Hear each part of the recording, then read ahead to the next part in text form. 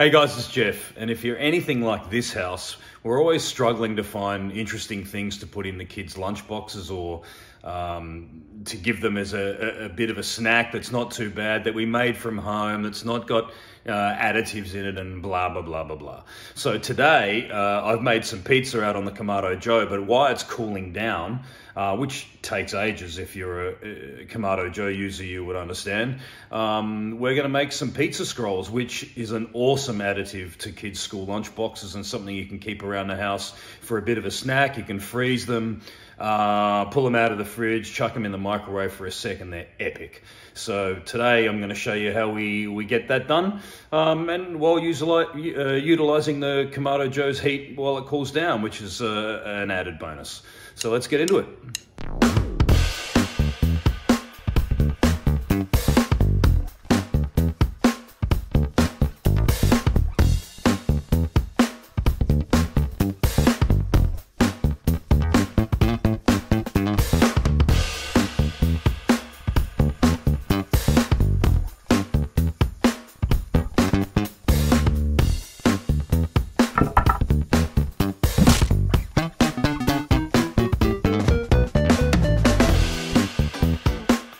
Okay, so to start off with, we've got 1 cup of lukewarm milk that we're going to add to our bowl. And I stress lukewarm, we don't want to kill the yeast here. And then we're going to add a teaspoon or a tablespoon of sugar.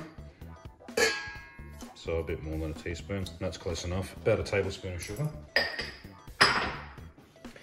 And 2 teaspoons of dry active yeast. And we're just going to give that a stir around in the bowl, just until that dissolves.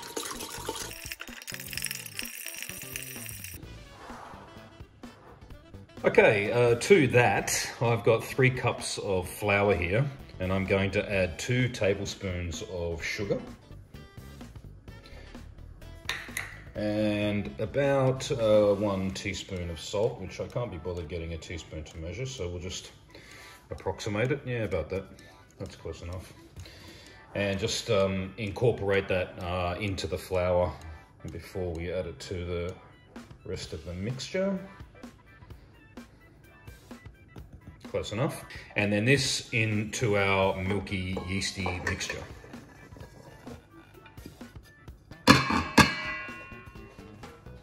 Okay, to that mix we want to add 1 large egg or 2 small ones. I've got just small ones here, so I'm going to add 2.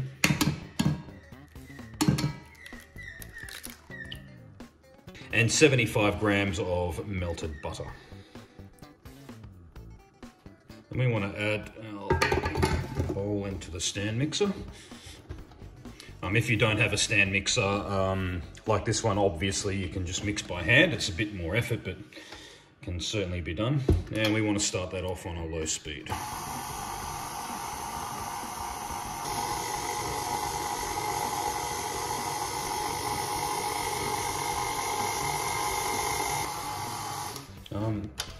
Just give the sides a bit of a scrape down, give it a bit of a helping hand.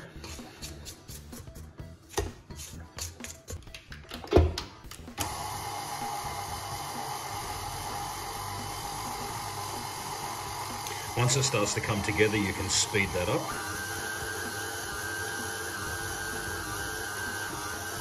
And what we want to do at this point is mix for around about 8 minutes or until the dough becomes really nice and smooth.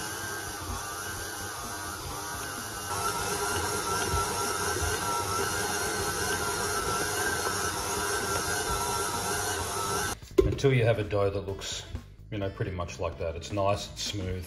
If you find that the dough's a little bit sticky as you're going along mixing it, just add a touch more flour, which does happen from time to time depending upon the size of your eggs and the type of flour that you use, etc.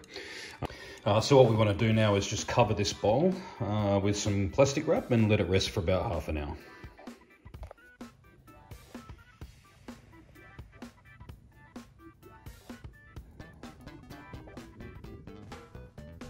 All right, so we've been about actually nearly 40 minutes or so resting this. So we've got our dough onto a floured work surface. And what we want to do is just roll this guy out so we can start scrolling it up.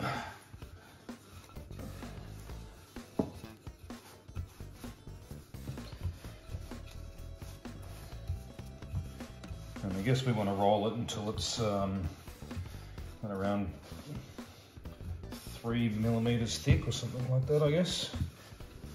I don't know, you know me, I never measure this stuff.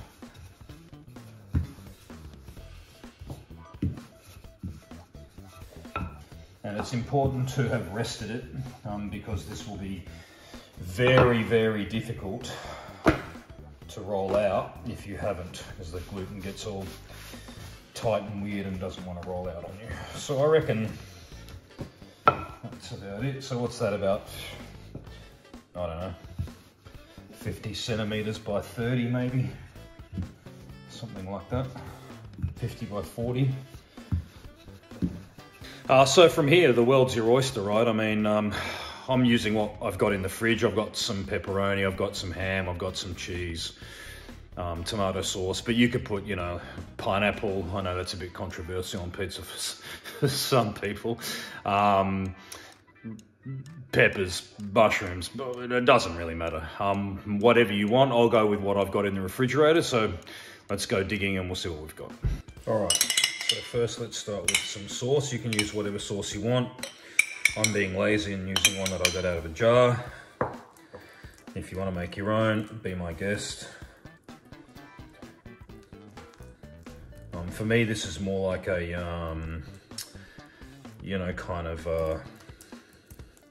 an easy thing rather than being a laborious thing. So I think sometimes it's okay to use stuff out of a jar. You know what I'm saying? I'm glad we agreed on that. Okay.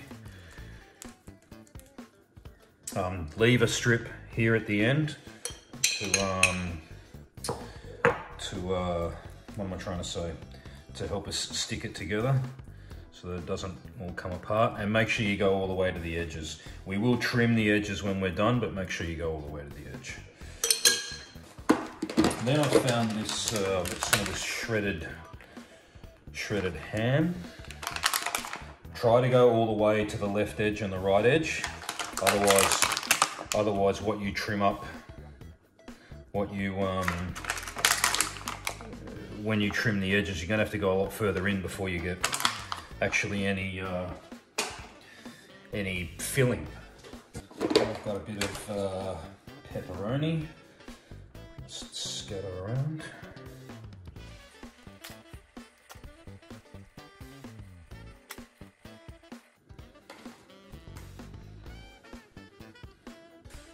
I've got some of this lovely Italian herb mix, Italian seasoning. It's very pizza-ish. It's got all the usual stuff. Rosemary, thyme, garlic, etc. Bit of that on there. I've got a little bit of crumbled feta here. I'm just going to use that sparingly.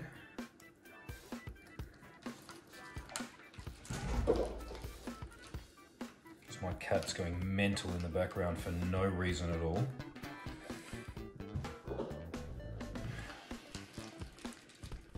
And then shredded cheese. So this is a blend of Mott's, Parmesan and cheddar. Again, I'm being lazy and taking it out of the packet. If you want to shred it up yourself, be my guest.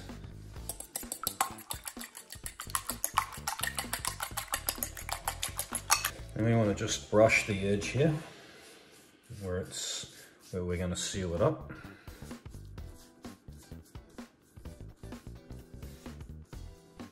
All right, and then what we want to do is just simply roll this up. So just starting from the end.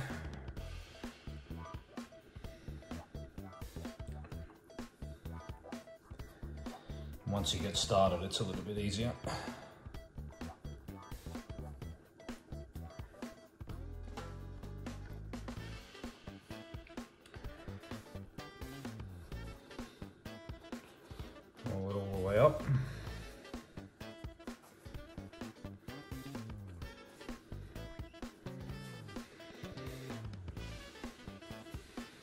seal at the end.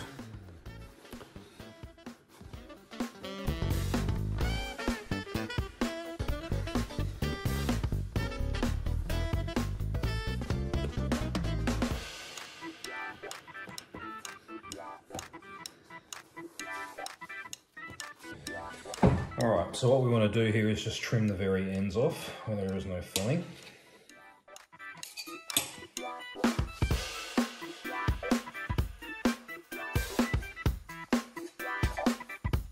That's it. All right, and then we just cut through.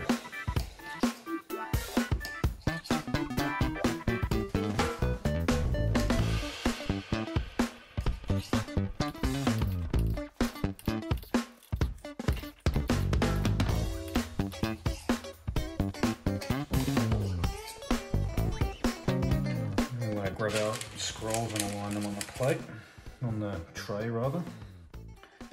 If they come apart, don't stress too much, just pop them back together.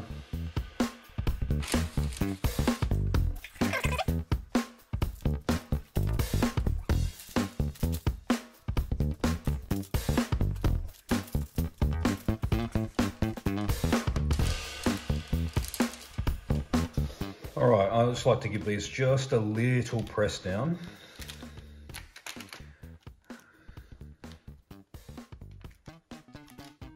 Not too much.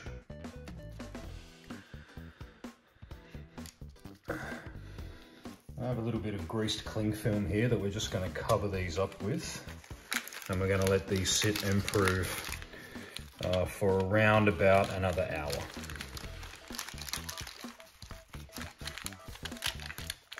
Beautiful. All right, so these guys have been re-proving for about an hour and a half now. I kind of got distracted with other stuff. So they've been sitting here for a bit. So we just want to brush these with a little bit of egg wash. And I've saved that egg wash from the egg wash that we use to stick the dough down with. So just brush it on here. You don't have to be too careful with it, but this just gives it a nice kind of glossy, inviting finish when it's all done. So just brush these on here. We're going into the Kamado Joe at around 200 to 220 degrees Celsius for about somewhere between 15 and 20 minutes. You could also obviously use your oven as well if you choose to, which is just as wonderful. Let's go.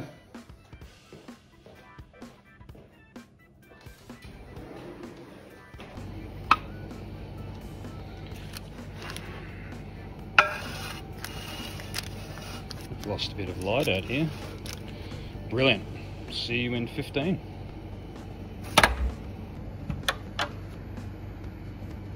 Yeah, baby. Let's get these guys off.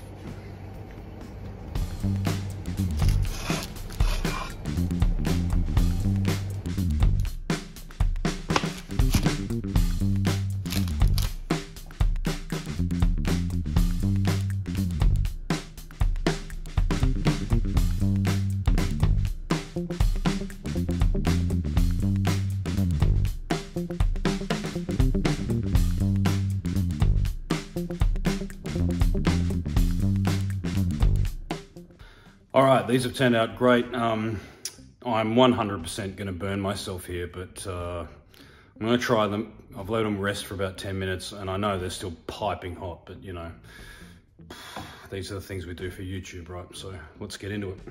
All right, so we'll just pull this guy apart. I mean, does it get any better than that, people? That's mad. Cheers. Oh my god. Oh my gosh, so hot. Have I got cheese on the side of my face? Sorry if I have, bad luck. Magnificent. Let's go back this way. Definitely give these a try, guys. I see a lot of posts on Facebook, how can I use the heat in my Kamado Joe when it's cooling down from pizza and so on. That's one way. And not only that, as I said off the top, it fills the kids' lunch boxes. It's great for snacks. It's just a lot of fun. You can put whatever you want in them, and it's always a great snack to hang around. Thanks for joining me again. Please like, subscribe, comment, give us some filling ideas for other people. I love answering the comments, so jump on and have a crack. And we'll see you again real soon. Cheers.